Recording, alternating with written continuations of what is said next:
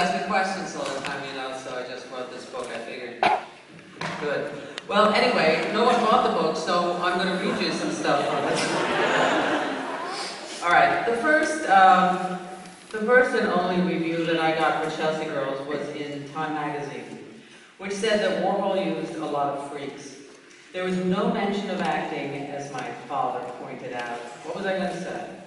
We have raised acting to its highest form, non-acting. You've heard of being and non-being, haven't you? But you see, I couldn't say these things to my logical but completely bourgeois father because he might pull my allowance for making fun of him. I couldn't say, Andy told me to do it. He never told anybody to do anything, especially in front of the camera. Rather, his direction created a void that people felt compelled to fill with the most utter and uncalled for amazing shit. But you don't tell your parents that either.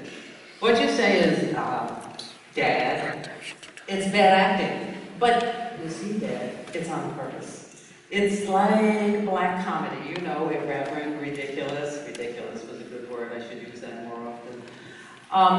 It's camp, Dad. Camp? What's that, my mother asked. I'm not sure I can explain this one. Well, Mom, camp, you know, the natural progression of decadence. Decadence. The corners of her mouth quiver, her skin glows like a stoplight. I forgot she hates everything that's connected to sex. Mom, calm down. I can explain.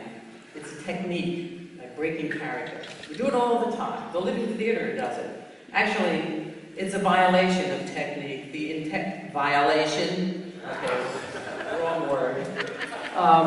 Look, it's just for shock value, Mom. You know, the play, the brig, where the actors make the audience feel like they're in prison, and the like. You're not having sex, are you? My father cuts to the point. Dad, I squeal indignantly. How can you say that? I'm acting. Well, it doesn't say you're acting in Time magazine. Look,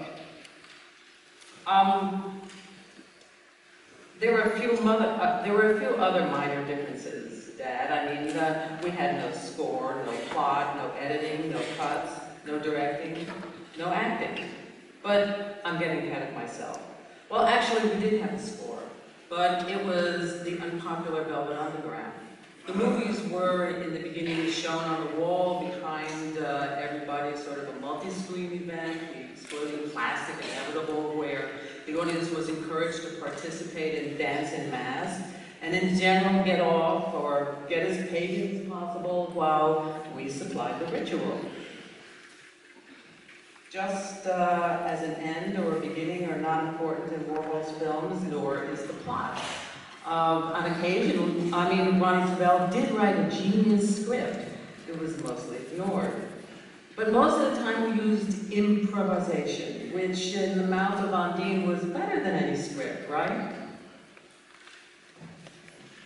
My dad, doctor, is afraid of sex and death. How do you explain this to him? The two forces that he's afraid of, sex and death, he recognizes are way out of his control. He sees them in the woman he's fucking and in the patients he's lost. I'm taking drugs because I believe in forces, in movement. I want things to change. They say that only motion breaks the chain of logic, as when opposites join, like pleasure and pain, or freedom and restriction. Such a conjure can take you to the other side, but how do you tell your parents you want to go there? Andy's greatest weapon was movement, erotic motion, and we climbed on it for the ride. My scene in Chelsea Girls features 3 girls on a bed. We aren't very sexy. In fact, I'm flat out cold and sadistic. So are the songs of the Velvets. So were the leather pants I wore. So was the whip dance I did with Gerard to accompany those songs. S&M, aggression and sacrifice, is the motion of opposites. And we were the lipstick virgin, trendsetters. While colorful hippies went in the West were having free sex, we were their dark sisters in leather and bondage. We belonged to the future, to the punk fashion, which later shocked the ex-hippie mothers who couldn't understand the staples in their children's faces. In spite of the gossip, I never saw Andy victimize or torture anybody beyond shooting them in an awkward fashion.